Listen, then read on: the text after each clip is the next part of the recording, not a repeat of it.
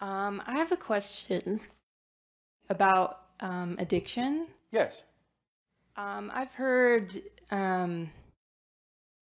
that addiction can be stemmed from kind of entities No.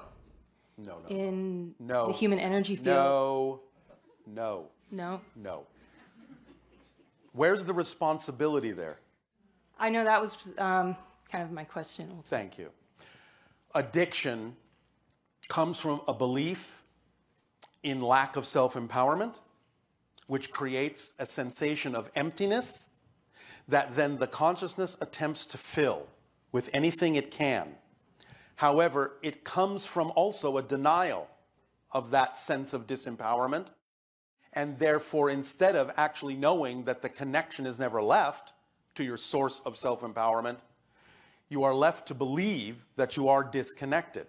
And since you cannot, through the denial, find a way to feel the connection, you attempt to fill that emptiness with things that then dull your awareness of the disconnection.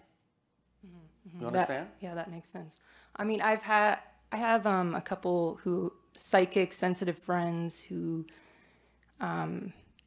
say, like, if you drink or do drugs, you expand yourself, and you open yourself up to kind of negative, parasitic. That's different, because you've already created the energy field and you've already created the vibration that may, in a sense, then match the energy of other entities who may be operating on a similar level and attracting yourselves to each other, so to speak.